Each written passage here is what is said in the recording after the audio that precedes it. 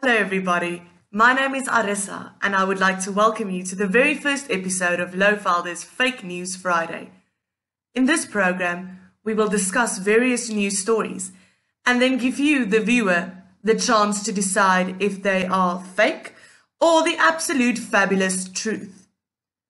Some stories are easier to identify than others. For example, this one. The police commissioner in South Africa, General Sithole, has promised the country that the SAPS is working around the clock to arrest listeriosis. It has come to my attention that there is a dangerous criminal killing people in our country. We have received too many complaints over the last couple of days about this person called listeriosis, and we will not sleep until he is arrested, the commissioner said. So what's the verdict? Fake or fabulous? You guessed it, that one is absolutely fake. Remember, if it sounds too good to be true, it probably is. Our next story is a bit of a stinker. Let's see if you can identify it. A chef has created a burger that tastes of human flesh. The British chef James Tomlinson read late journalist William Seabrook's book Jungle Ways, which describes human flesh as being like fully developed veal, not young but not yet beef, as part of his research into cannibalism.